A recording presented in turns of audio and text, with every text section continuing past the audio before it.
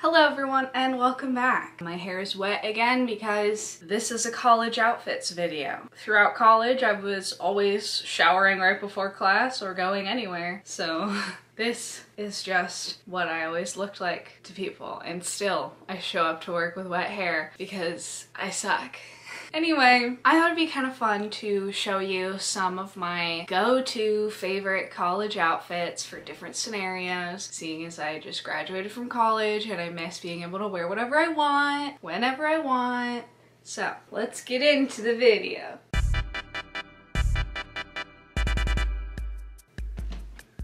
I call this one, I'm here for the participation points. It also can be accessorized with your iced coffee, makeup-free face, an angry glare at anybody making too much noise at your 8 a.m. lecture.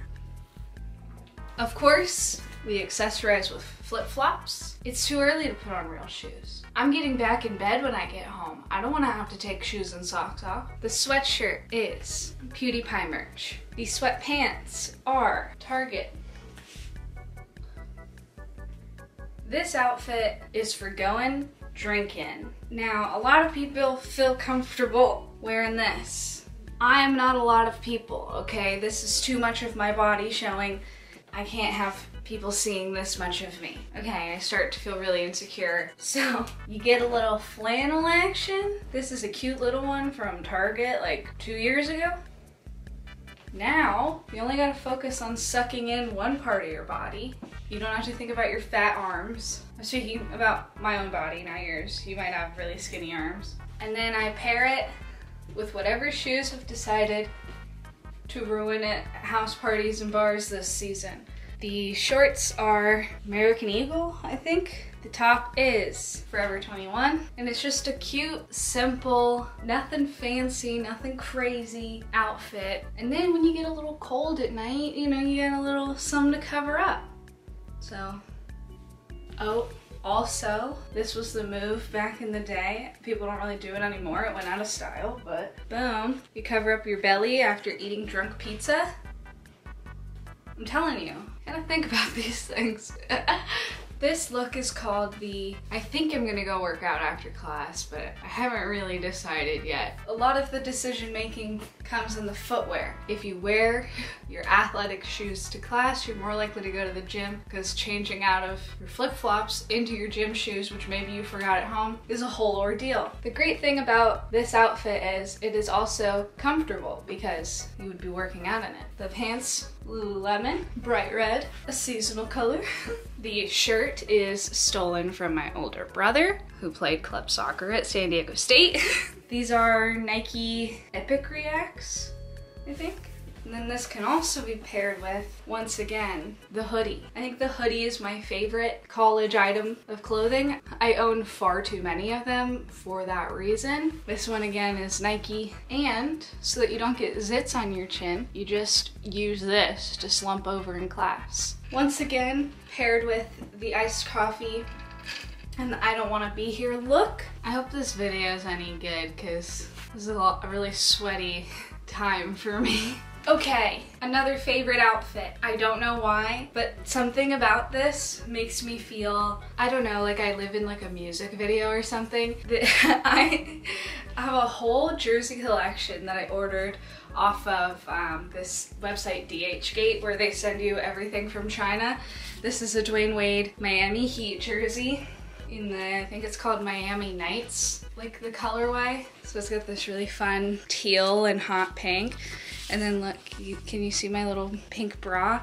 Cute. And then I have on little Lulu shorts, but that's really just so that I'm not naked underneath, because like it's a full dress length, you know, it's a men's large, I think. And then this is usually a going out outfit, but sometimes I wear it just to like hang out, because I don't know, it just makes me feel powerful. I've never been very athletic, so maybe that's what it is. But you just pair it with some Nike socks, and whatever shoes you're ruining at the moment. And then you can go to jersey parties.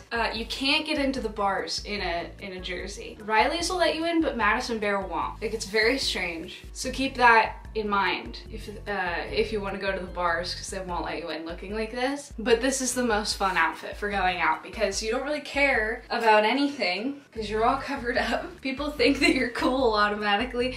People also think you have money because these usually cost like $200, but they're $15 on DHgate.